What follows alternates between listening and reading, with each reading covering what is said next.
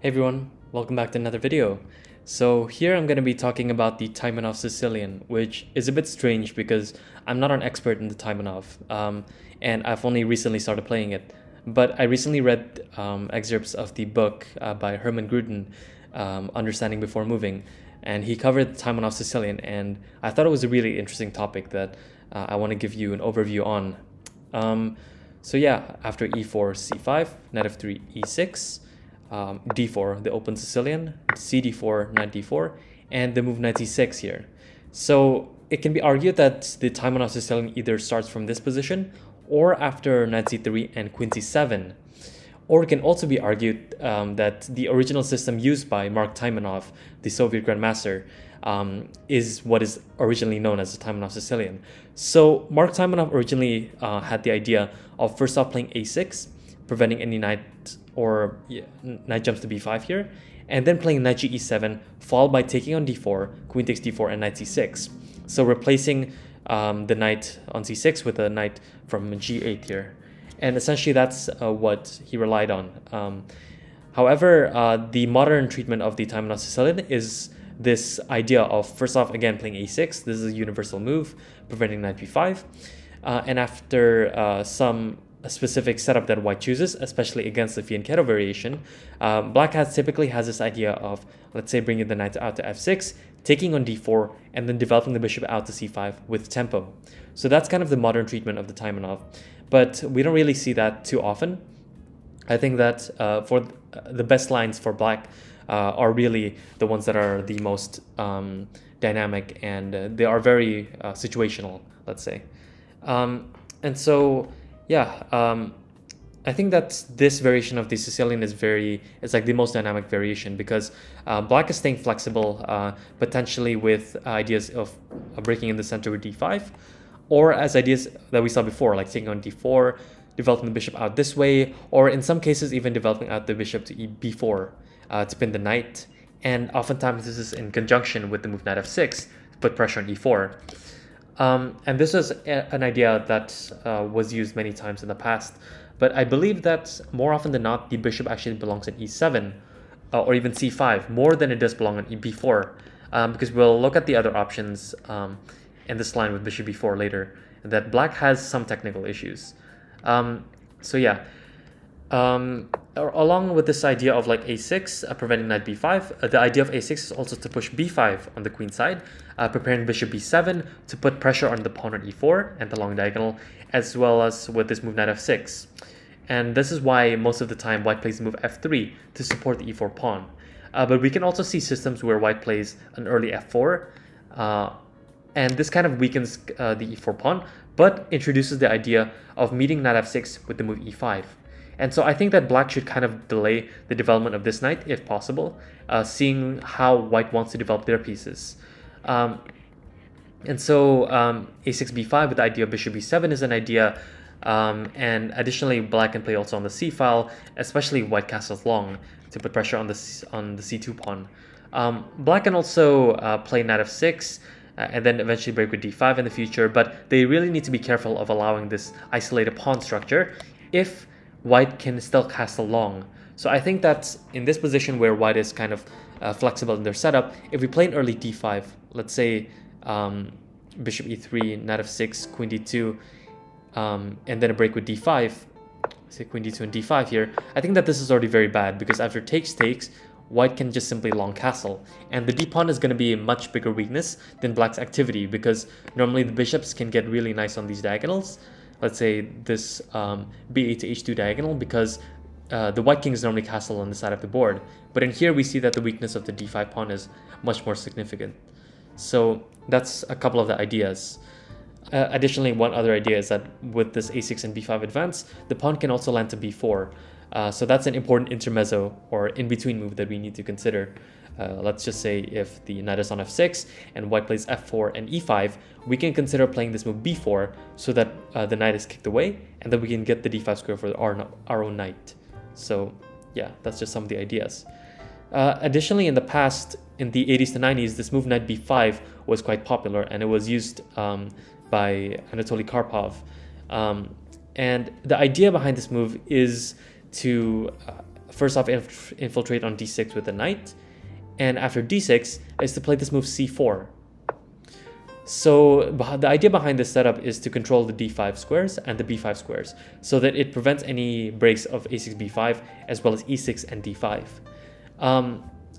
And I think that there's also another system with bishop f4, but I think this is quite, honestly, it doesn't really work out for white, because after e5, bishop e3, and since now the line with bishop g5 is basically dead, since there's this line with king d8, knight takes a8, but just, yeah, black is just much better in this kind of position, and this has been known for a long time.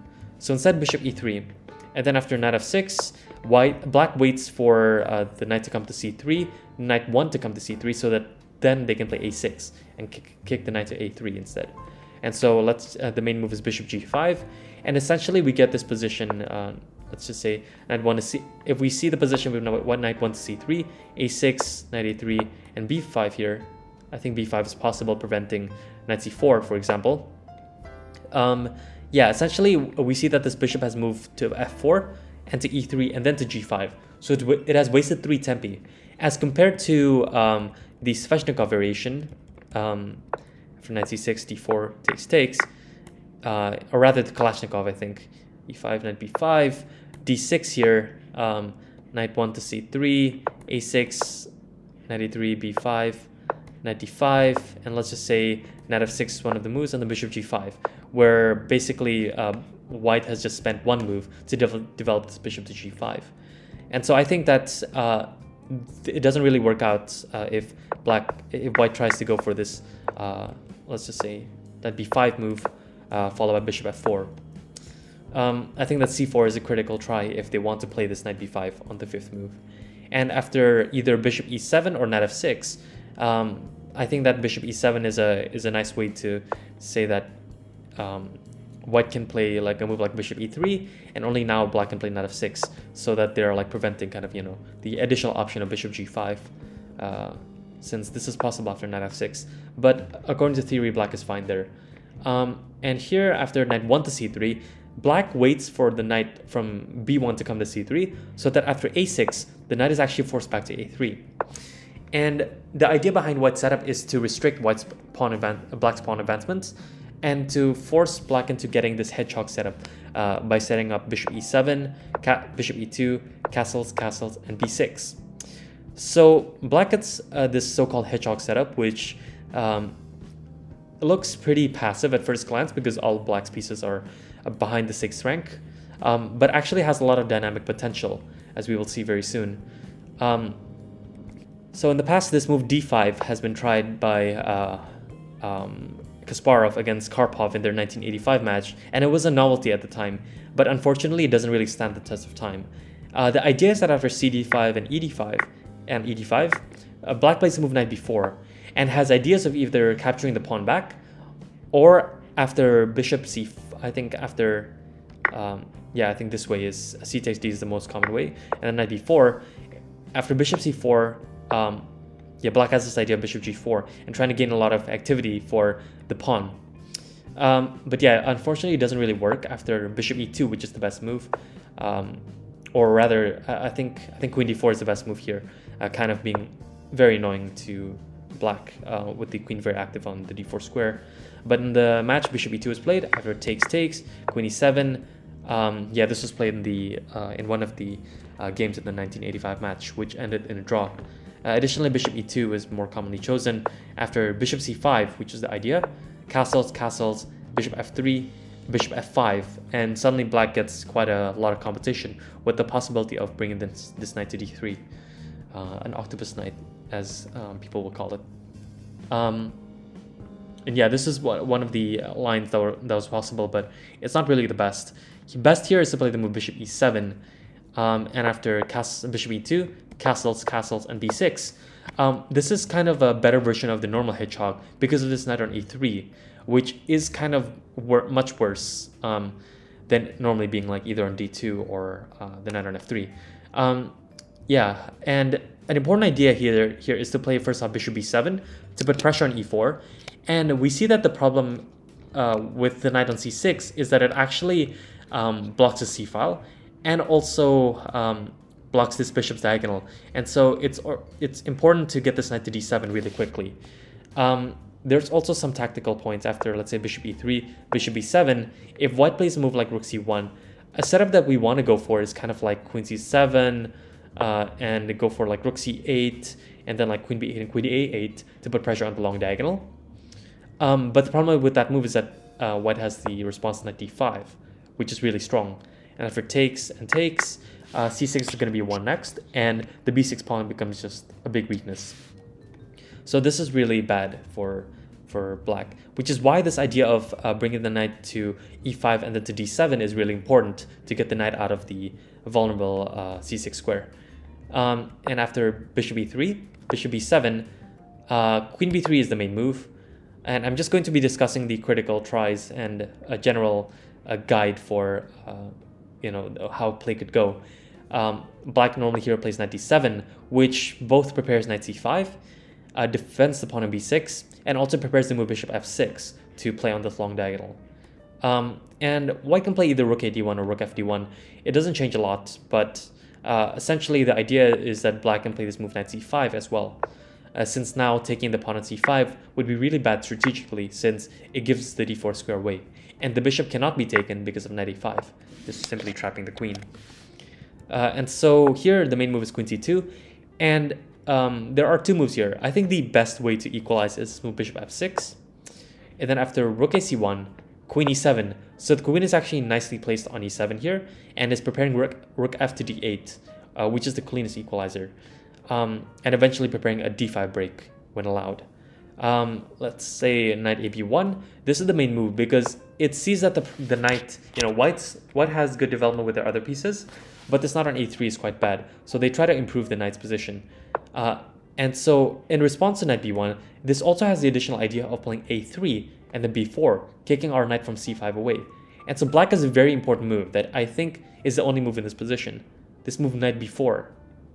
So it's important to play this move because the point is after the queen goes to d2, attacking the d6 pawn, rook fd8, white can never play a3 and b4, since first off a3 weakens the b3 square, so it allows the knight to come to b3 with a fork. And secondarily, this a3 move is just never possible under the right circumstances. So we can see this continuation after queen e1, which tactically defends against knight takes e4 and just keeps the queen out of the e-file, because if we take on e4, simply the knight on b4 will be hanging, which is why the main move in this position is a5, which weakens the b5 square, but does actually threaten knight takes e4. And so now bishop f1. So now we also notice that the b6 pawn is kind of weak, so we cannot take on e4.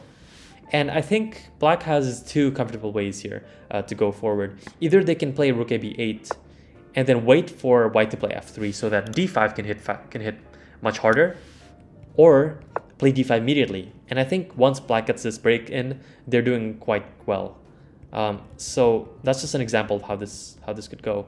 Additionally, there's this nice game by Joel Lottier, I think, played against Leonid Yurasin in the 1992 Olympiad, which continued queen c7, and then black managed to at some point play rook fd8, like bishop f6, or I don't think bishop f6 was played. I think eventually once this knight moved away, moves like e5 and then knight d4 are possible if the dark sword bishops have been exchanged.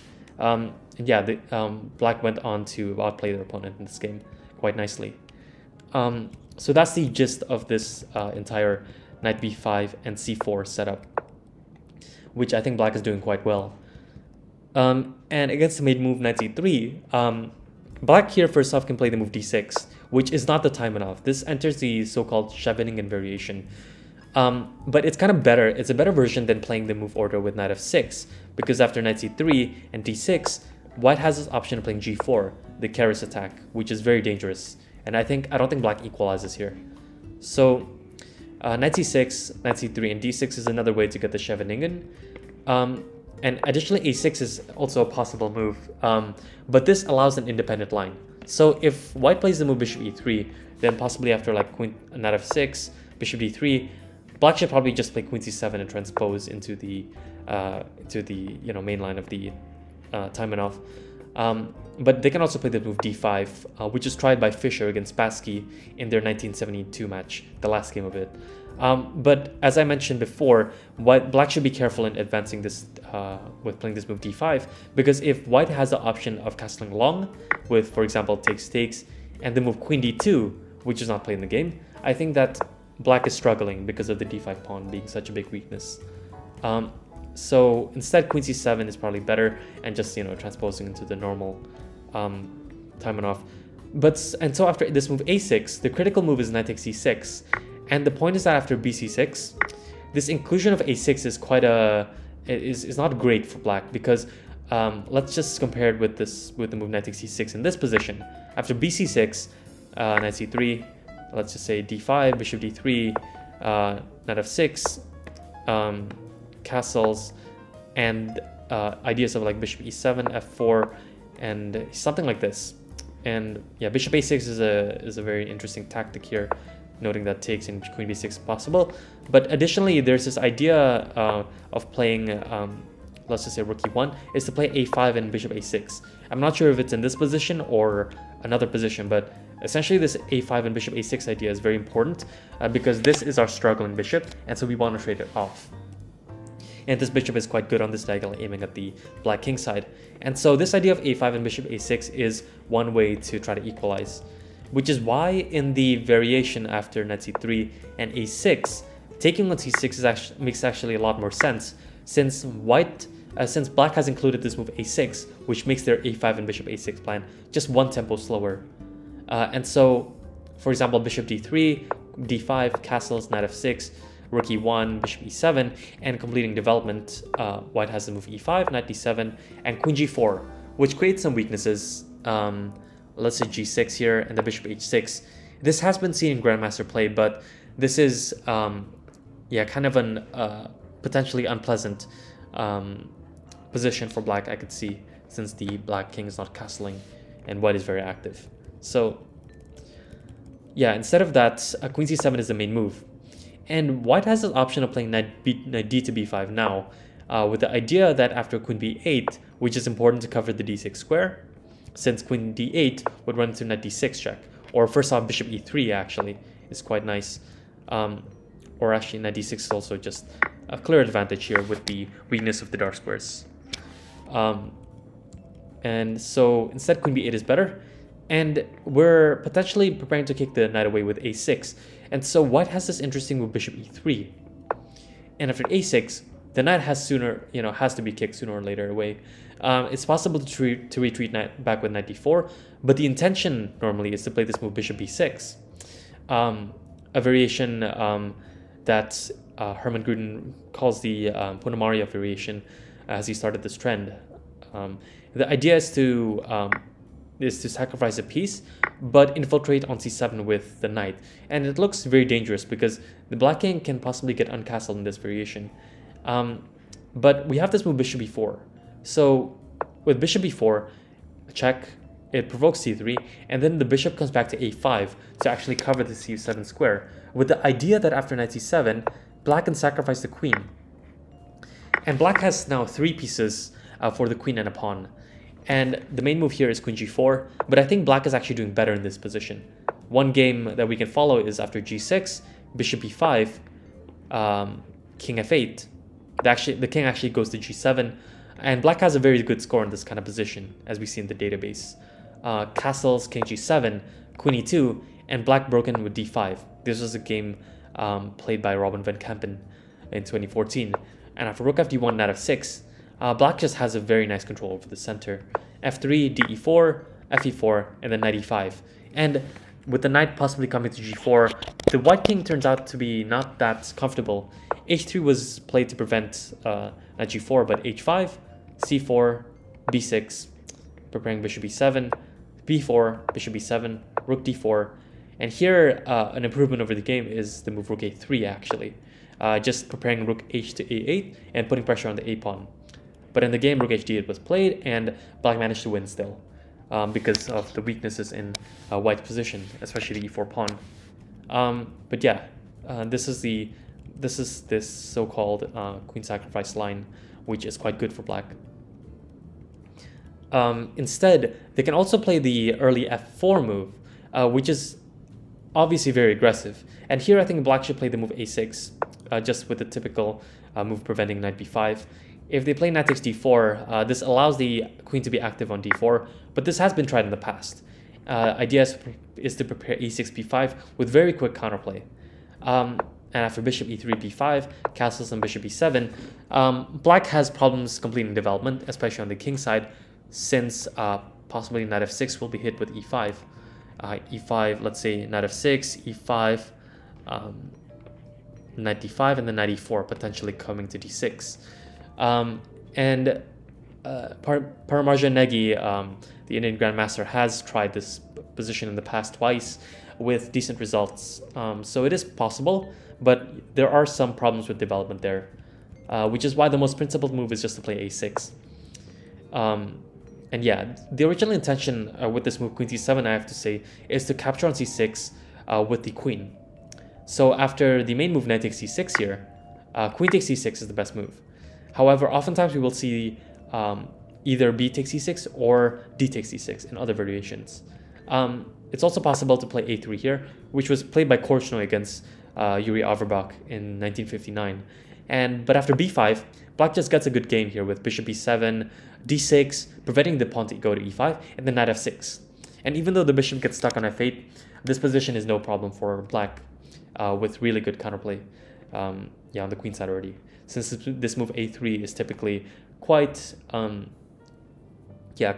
accommodating for black, since it does prevent bishop b4, but there was no intention to play bishop b4 to begin with. Instead, knight takes c6 is the main move. And if we play like b takes c6, after bishop d3 and d5, we just enter the variation we saw before with the early a6 instead of queen c7. And so queen takes c6 here is the best move and more ambitious. And after bishop d3, black expands on the queen side with b5. Let's say queen e2, preparing bishop d2 and the long castles. This is the more aggressive setup. Clearly, if white decides to castle short, then this entire idea with f4 and e4 doesn't really, it can potentially weaken the king side, but it is definitely possible. Instead, bishop e7, bishop d2, and then bishop c5 is best, improving the bishop, long castles, and then knight e7, since the knight on f6 would be hit with e5. So knight e7. And now queen h5 was thought to be a problem in the past, but surprisingly after the move castles, black has enough defense with possibly f6 and the rook f7 coming in the future, so that if white plays e5, f5 can be played to close down the position. And here, for example, g4 was played in the past, but for b4, knight e4. So now if we take on a4, there is queen takes c5, and white just has the bishop pair aiming at black's king while the knight on e7 is hanging. We need to move it again. So instead, d6 is better, defending the knight. And after, in this game, b3 was chosen, and eventually a5, and black just got a really good game with the idea of bishop a6 next to trade off this very strong bishop just aiming at the black king, and black had no problems. So yeah, instead a3 is a better move than queen h5 there, preventing b5 to b4 and getting ready to advance with g4 and then possibly f5 or g5. And here castles, and black has enough defenses again. For example, rook hf1, and I like this move f5, which is the main move. And I think that black should be doing fine here with a very imbalanced game, but very dynamic and attacking for both sides. In the past, a move like b4 has been chosen. After takes, and f5, f6 was played, and this is also a very interesting approach, which tries to close down the attack. But I think that white still has some edge in this kind of position.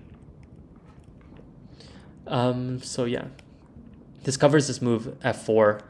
The next move is g3, which is the fianchetto variation. It's actually underrated in my opinion. So first off, since we see that black's idea oftentimes, for example, if they play a move like c4 on the fifth move, here we can play knight f6, knight c3. I just want to illustrate this idea with bishop b4, which becomes really strong because this knight on c3 is defending the e4 pawn. And so this becomes a bit annoying. And for example, if white plays a move like queen d3, then I think black can just castle, let's say bishop e3, and then hit the center with d5. And I think black is just better already, or at the very least equal. But yeah, this idea of like bishop e4 and following it up with d5 is a typical idea. So I want to compare that with this move g3, where actually this d5 break is controlled because the bishop is going to end up on this long diagonal. So this is a very positional system, but I do think that black is fine. And also with this move bishop g2 next, knight takes c6 becomes a possibility since queen takes c6 is not really desirable with this bishop on the long diagonal targeting the queen. And so oftentimes d takes c6 is better. So if we play the move, let's say a6 here first off, preventing knight b5, bishop g2, knight f6, castles, or let's say after knight f6, if white plays the move knight takes c6 here, we want to take back with the d pawn here. That's very important, because if we take back with the b pawn, we notice that if we play the move d5, we do get a good stake in the center, but our bishop on c8 is just struggling for the rest of the game. And even on a6, it doesn't really do much after white castles and the plays rook e1. So it's important here in this fianchetto variation to take on c6 with the d pawn, and then eventually continue it up with either e5 and the bishop c5, and getting the bishop active on the other diagonal, this one, the h3 to c8 diagonal. But it's like castles. And the main treatment of the Taimanov, the modern treatment, is knight takes d4. But in the past, the moves bishop c5 and bishop e7 have been played. Bishop c5, I think this is the worst of the three options. But it makes sense because the idea behind the Taimanov is normally to keep flexible with the d pawn so that the bishop can go outwards. But here there are some problems. After knight takes c6, this is the typical problem, is that we need to take back with the d pawn. And white has his move knight a4. Try and take over some dark squares on the queen side, and this becomes really annoying for black, since after bishop a7, white can play c4, threatening c5 to just shut down this bishop forever, and knight d7 is the main move, preventing knight c5, or preventing c5 here, but then b4. So again, with a positional approach here, instead of they play queen g4, which has been played by Sarge in World Blitz 2018, just trying to target the king side. Castle here is good, bishop f4, queen a5. And I think that black gets a lot of activity and gets a great position. And so instead of queen g4, b4 is better. And here, I don't think that any moves really work out for black here. If you play a move like c5, then I think either b5 here is very good, and the bishop is still shut out. Or there are some other technical problems, I'm sure, which is why the main move is b5, or sorry, a5 rather. b5 has been tried in the past, but as long as white does not take on b5 here, and just plays knight b2 with potential idea of a4, black is just kind of struggling here. There's also the idea of c5 again, shutting out the dark-squared bishop. And so if black castles here, then e5 is also a very nice move, opening up the diagonal with deadly effect. Let's say knight b6, attacking c4, c5, and then knight d5, where black's bishops are just very, very bad. And the knight on d5 is nice, but the problem of these two bishops are much greater. And so white can also play the move, black can also play the move c5 here, trying to break on the queen side. But after the move queen g4, this would give a white a big advantage, with the king side possibly being compromised, and the queen side also. This tension kind of favors white. White is also has a lead in development with his bishop on this next diagonal. So yeah, that's the possible line that could happen after b5. a5 here is interesting, trying to create some weaknesses on the queen side here. But after the move b5, we can't even play bishop castles here because bishop a3 would just infiltrate the d6 with decisive effect. And so here e5 is best. And after queen g4, creating some weaknesses after g6, queen f3, and bishop d4, white can play the very strong move here, bishop e3. And the dark-squared bishop is a key asset in black's defense, since these dark squares are weak, and also the queen side squares are very weak. And so if white is able to even win the bishop, the dark-squared bishop, just for the exchange, this is a strategically winning advantage for white. So yeah, this line I think is facing some problems. This bishop c5 line. And so bishop e7 is another line, which is not the original intention of the Taimanov, which is to develop it out to b4, but it's very solid and leads to like Scheveningen type positions. After rook e1, it's important here to castle and just ignore the threat of e5. If we take on d4 here, it doesn't work actually because white has this very strong move e5. And it's unexpected, but white has an advantage now. For example, if we play knight c6, after ef6, we have to play gf6, since bishop takes here runs into like maybe bishop f4, and then knight e4, since we can't even play e5 since knight d5 comes. So, for example, gf6, but then after queen g4, white is just strategically winning since black's king is never getting castled. The structure is very weak, and there are some darker weaknesses still in black's position. So that's not good. Knight takes d4, but it gets hit with this very surprising e5. After d6 here, it looks like the threat of e5 has been parried, but after knight c6, bc6, and e5, I think that once black gets in this move, d e5, rook e5, saying that now you can't take on e5 because bishop takes c6 will simply win a pawn, and then taking the rook in the corner. But after castles and bishop f4, white just has a big initiative here, I think, with moves after queen b7, is to play knight a4 and infiltrate the dark squares. Rook d8, queen f3, knight d5, and then bishop d2. With c4 coming next, black is seriously struggling here. So instead, castles is better, ignoring the threat of e5. But after knight c6 and dc6, which is important, since if we play bc6, again, e5 here, and then knight d5, knight a4 here, with preparing c4 next, and infiltrating all the dark squares. This is really good for white, sorry. So instead, d takes e6, and then now e5. And so here we can hit the queen with tempo, rook d8, after queen f3, knight d5. After h4, white starts kingside play and has a stable advantage, and I think more space, which is kind of, black is very much struggling in this kind of position. But it's, according to the computer, it's only slight advantage. So it's possibly playable, but not something that black's looking forward to. And yeah, white has very simple ideas of improving their pieces and kind of trying to generate a kingside attack in the future in this game by Wang Hao against Ondraken, or rather Tivyakov versus Michael Adams. This was a very nice game as well.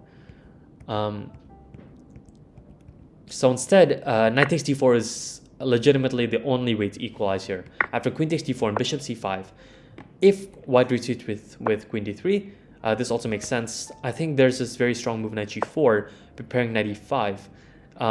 And yeah, black seems to be doing fine in this position since they gain control over the e5 square very nicely.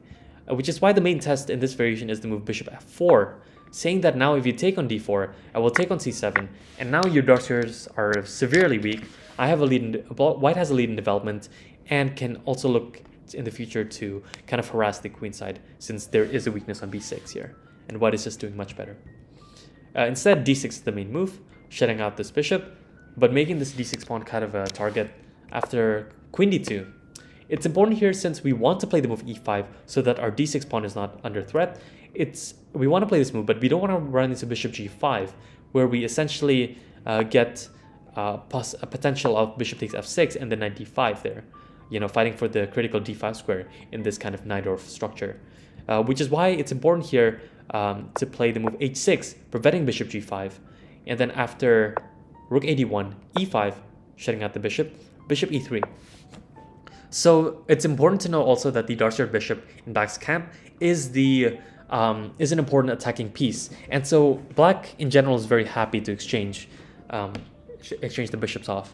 And here king e7 has been tried in the past, so the idea is that after bishop c5, the queen can actually go to c5 and maintain kind of like a very similar structure in the Sicilian, this pawn structure here. But I think the white is having some troubles in the game, especially after shown in the game Sitowski versus Polgar in 1997. I think that game kind of shut this game for good, shut this line out for good. So instead, bishop e6 is better. And after bishop takes e5, d takes e5, white has this move knight d5, trying to create an imbalance and the pass pawn. But after bishop takes d5, e d5, black should definitely not ignore this pawn possibly advancing here and opening up the bishop's diagonal. So here after queen d6, just blockading the pawn. Black is doing quite well. I think that white has a slight edge in this kind of position, but it's very much holdable and black has no theoretical problems here. Both f4 and just putting pressure with the rook fe1, the rook e3, doubling up here are possible plans that white can choose from. So yeah, I think that's this main line is kind of what white should be expecting if they play the fianchetto variation, but black seems to be holding there. So instead of g3, bishop e2 is possible here. So white can either play bishop e2 now or play bishop e3, a6, and then bishop e2. And so yeah, these lines can transpose. But after bishop e2, this is a flexible system saying that I maybe want to play bishop e3, but I can also just not include that move and just play castles, where it may be actually useful to not spend a move on bishop e3. So here a6, very typical Taimanov move, castles and knight f6. This reaches the main tabia of this variation.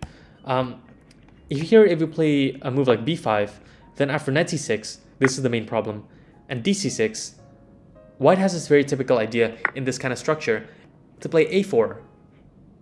Oops, not a3, but rather a4. And saying that now if you play bishop b7, you're never getting the move c5 because I will simply take on b5, winning a pawn.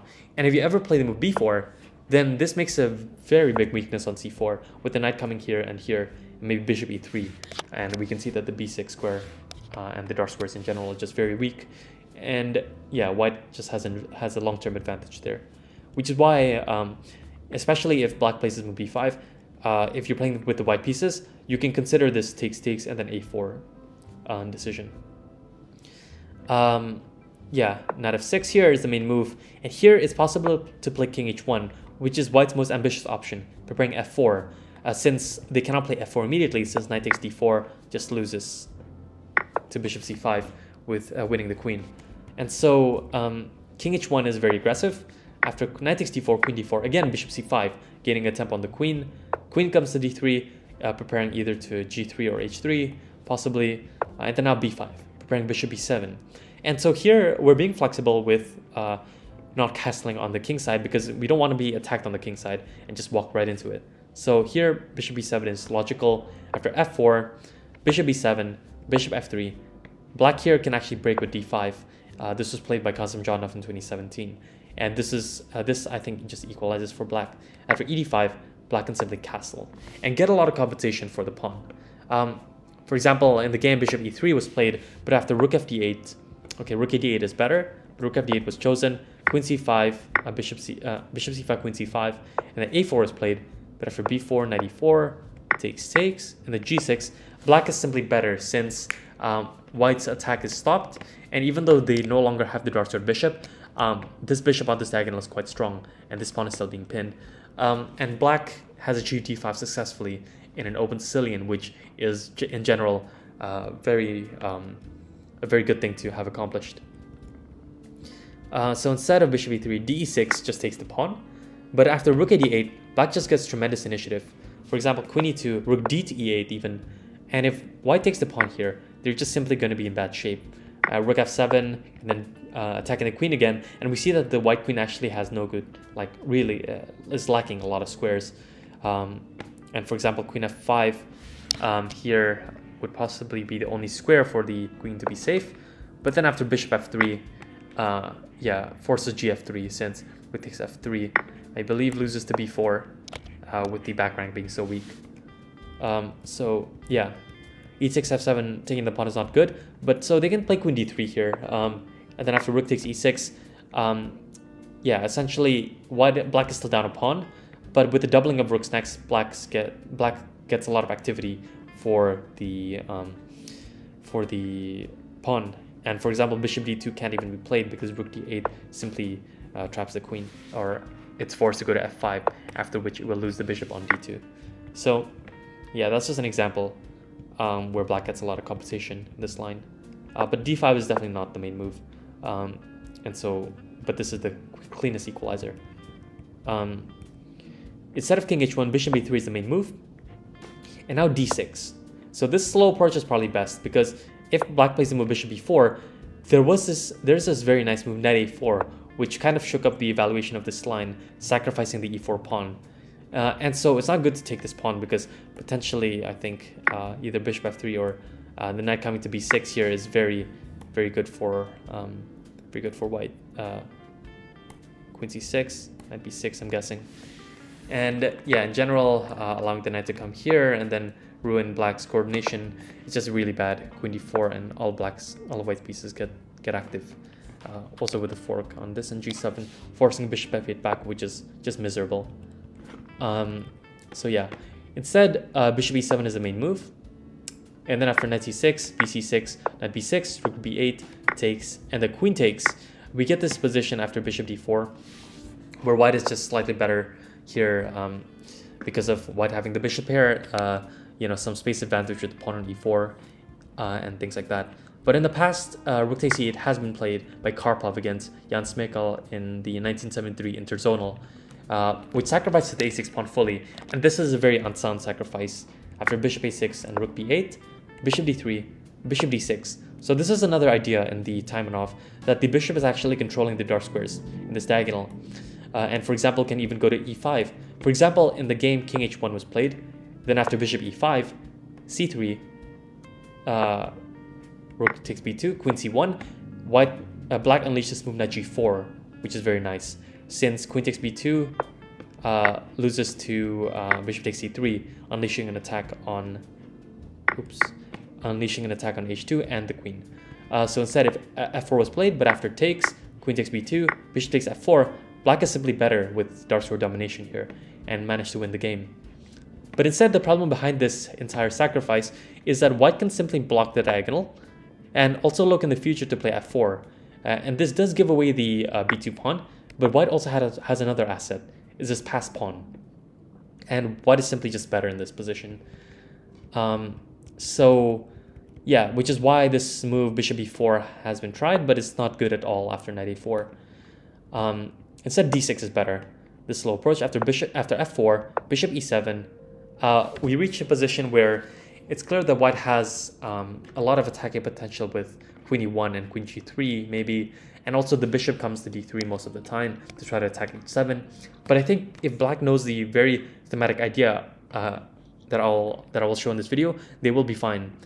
After queen e1, castles, queen g3, white needs to play possibly bishop d3 and then rook he1 to defend the center. And after that, if they're given enough time, they're just going to be better. Which is why black should first off take on d4 here, so that they can prepare b5 without running into knight c6. So for example, if we play b5 here, knight c6 followed by e5 is just very good with bishop f3 to come. Bishop f3, yeah. And so we take on d4 here, bishop d4 and then b5. Threatening b4 to win the pawn on e4, potentially, not immediately since the g7 pawn is under threat, but with bishop e7 next. And so here if white plays e5, this is not the best, because after de5 and let's say fe5, the diagonal is just blocked to the black king. And so bishop c5 here is nice to trade off the dark square bishops, which again is one of white's most important pieces to attack. And so that should be fine for black. And so a3 prevents b4, but after bishop b7, rook a e1 is possible, and after rook a d8, bishop d3. As soon as we see bishop d3, we need to look, which is not covering the h5 square, we need to look at this move e5. And I think this equalizes. After fe5, knight h5 misplaces the queen and prepares to capture back on e5. After queen f3 and de5, black is simply fine because they have a tremendous control over the dark squares in this position. And also, for example, king h1 has been tried, but after bishop c6, preparing either rook a d8, and then also queen b7 to put pressure on e4, black has good counterplay here. For example, rook a e1, trying to overprotect e4, rook a d8, and if they play bishop d3, again this move first off queen d7. So I think e5 is possible. Fe5, knight h5, queen f2, But yeah, there seems to be this tactical problem with bishop e6. So that should be avoided. Instead, queen d7 is better, defending b5, the b5 pawn, and preparing to play on the queen side with a5 and b4, potentially. So after knight d1, which is an attempt to kind of improve the knight to f2, defending e4, knight h5 here, queen g4, knight f6, prepares a repetition. I think this is the only line that equalizes. But if white decides to play on with queen e2, then queen b7, putting pressure on e4, knight f2, knight d7, preparing e5 next, knight g4, then f6 here just equalizes since black is going to play e5 at the right moment. Let's say knight e3, even wins a pawn, and the queen g4, knight c5. And white has enough compensation, but nothing more for this pawn. So black should be holding, even though it does seem kind of scary at first glance that, you know, all of white's pieces and their bishops are aiming down at the black king. They should be fine if they know this all of these thematic ideas.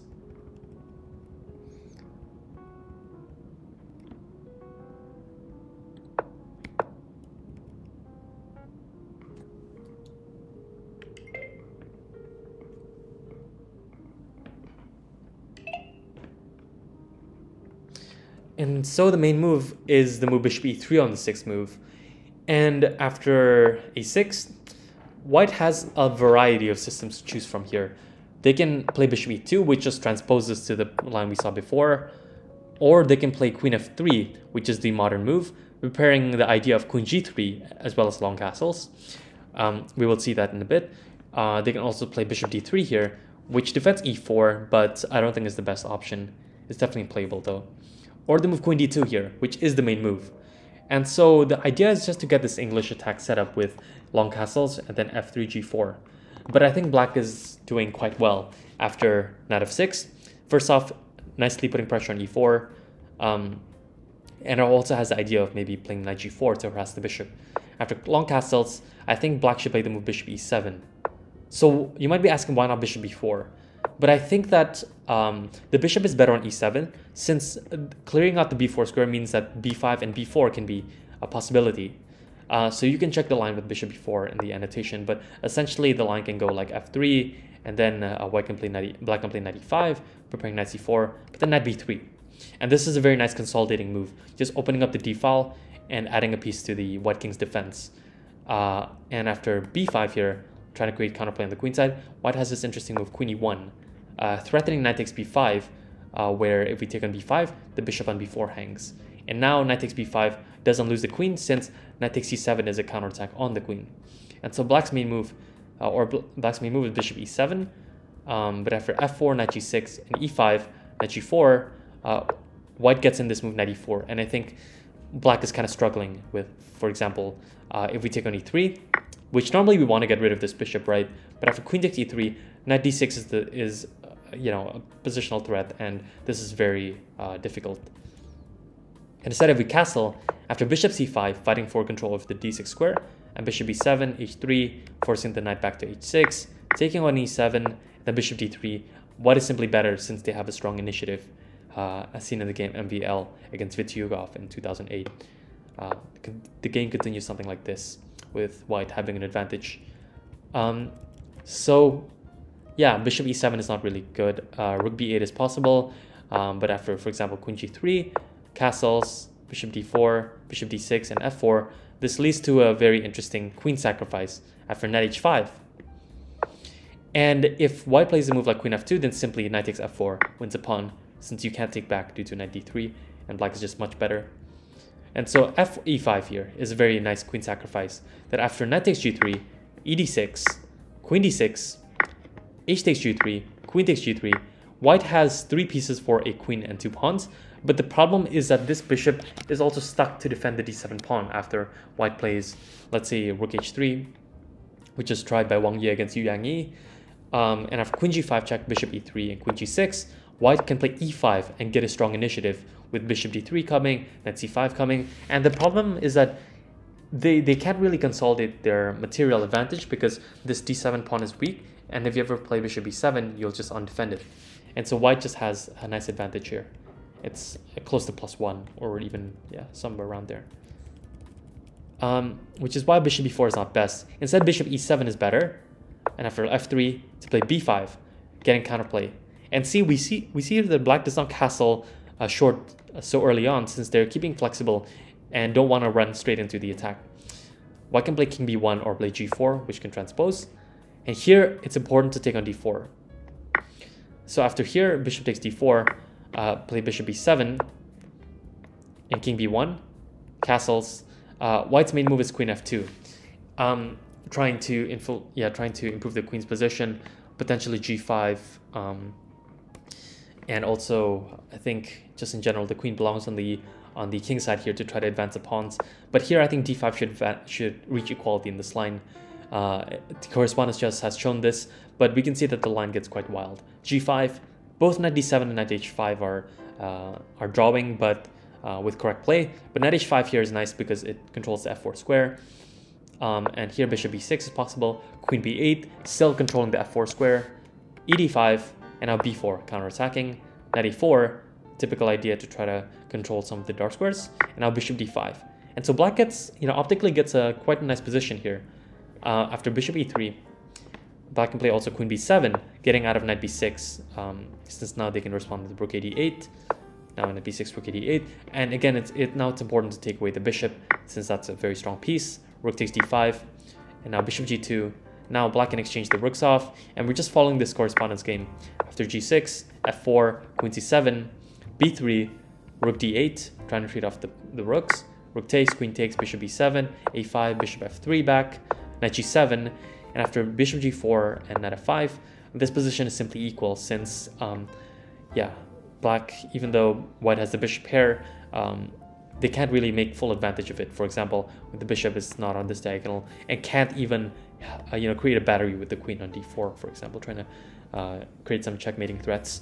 But instead, after bishop f5, a draw was agreed here. And yeah, it's just an equal position at the end of the day. But yeah, don't underestimate black's chances, because oftentimes in these simplified queen, positions and games with the queens on the board, black still has the opportunity of being better. So going back here, all the way back to white's options after bishop e3 and a6 here. So let's look at the other options. So bishop d3, the less critical of the moves. So first off, this bishop defends e4, but you can see that after moves like knight e5, the bishop can be taken, and in that way we will win the bishop pair and get a fine position.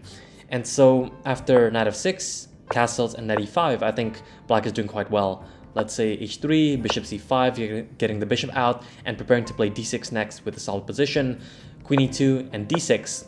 So we're going to follow a game that Ding Liren played against Dubov in a rapid game. He got a good position but lost after rook ad1, castles, f4, knight g6.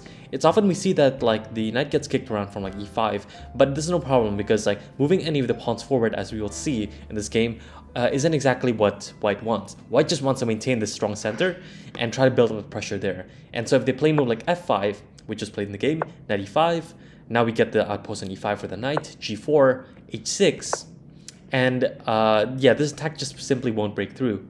After knight f3, e takes f5, knight takes e5, d5, and gf5, opening up the g file. Black was already better after b5, followed by bishop b7. In the game, it continued like rook g1, king h7, and we have ideas of bishop d4 here to possibly allow a pawn to take on d4. And rook g3 was played, rook g8, simply defending, rook d to g1, and now bishop takes e3. This is quite a nice decision. I think it's an improvement over the game. After bishop e3, queen e3, we can play b4, knight e4, and then continue with knight h5, followed by knight f4. We can play also on the c file with rook c8, and after knight f4, we can even consider the move g5, so that we can cement the knight on f4. And I think black is already much better here.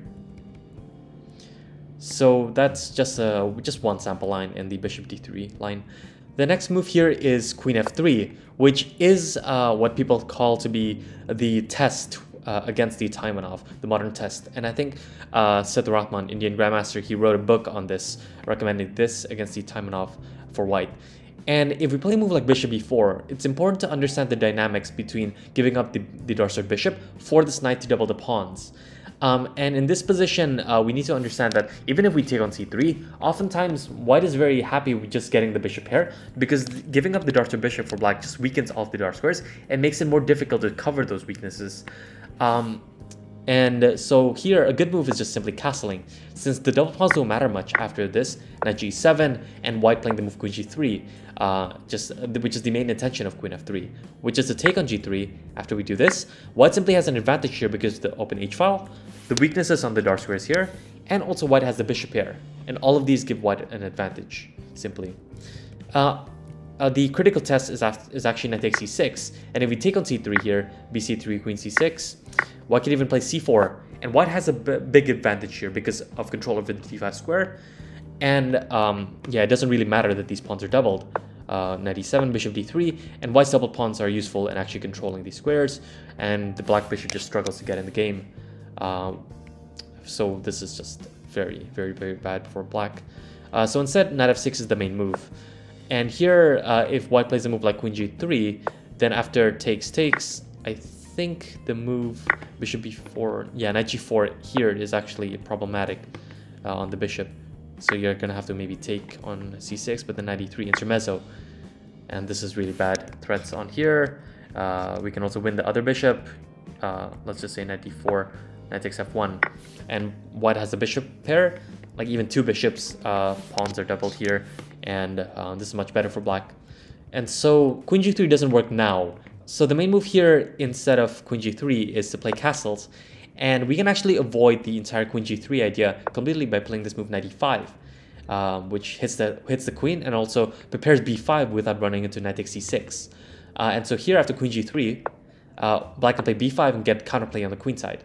And here a lot of things can happen. For example, white can take on b5 here with the bishop, and after a takes b5, knight d takes b5, queen b8, forced to defend the knight, and the bishop f4, attacking the knight.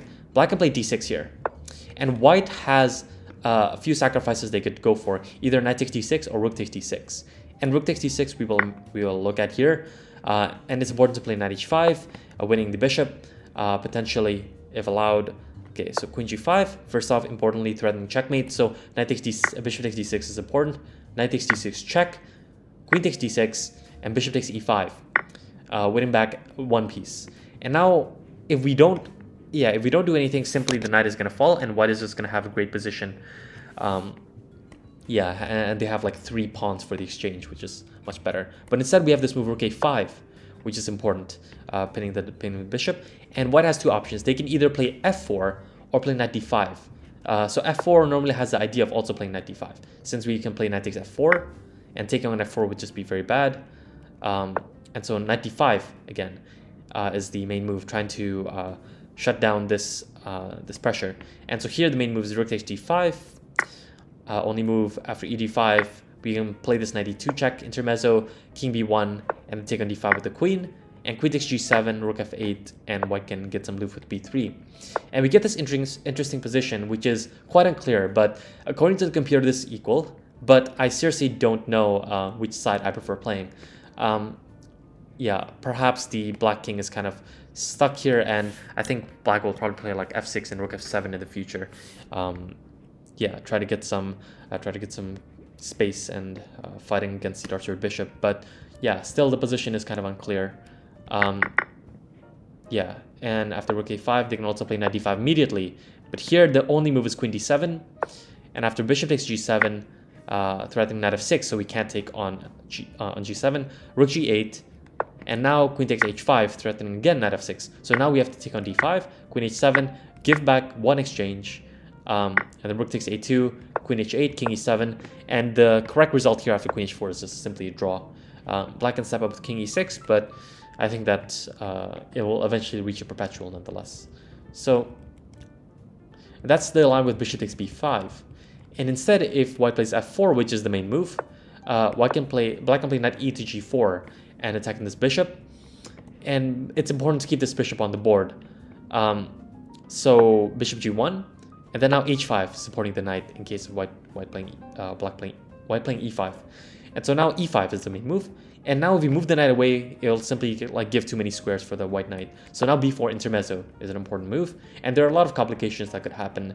For example, I will just give one sample line here: knight e4, play on the queen side, knight d5, h3, kicking the knight back to h6, and then f5 here, making pointing out that this knight is actually loose on the d5 square. So now bishop e7, bishop d3, and this was seen in a lot of Grandmaster games actually. After bishop e7, king b1, h4, and now the point is that after queen takes g7, long castle will simply trap the queen after rook d to g8 comes. And so queen e1 is the best move, and then knight f4, attacking g2 and attacking the bishop. If bishop e4, then after knight takes g2, queen comes to e2 attacking the knight, and this is all very forcing lines, so it's like very, yeah, like you need to memorize this whether you like it or not if you're gonna play this line. Knight f4, queen f3, bishop e4, queen e4, and knight d5, blocking the attack on the rook, queen g2, and now attacking g7, so bishop f8. And so I just want to stop the analysis here because the line can go on for a lot longer. But the point is that white does not have a clear path to advantage, and black's position is hanging on by a thread, but a pawn is a pawn, and so this is very much playable for black.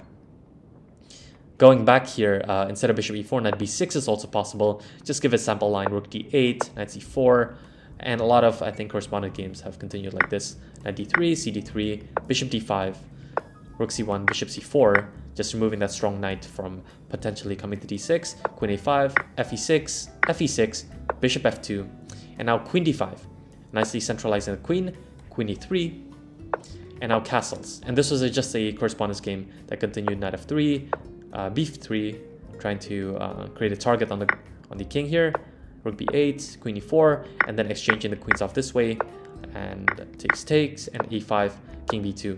And I think a draw was agreed in this position. And you can see that the computer actually says that this is equal, but it's a very difficult position to understand and also play, I think.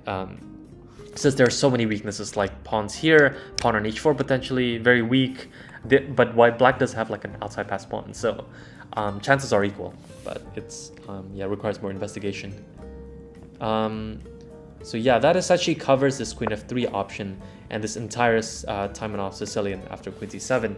There are a lot of lines that I actually did not include, for example, the queen f3 line, since theory could branch out so much there. But that's essentially the gist of the Taimanov Sicilian. I hope you enjoyed the video and learned a thing or two. If you have any insights into the Taimanov, or if you have any suggestions for future videos, please comment those down below, and I'll see you next time. Bye.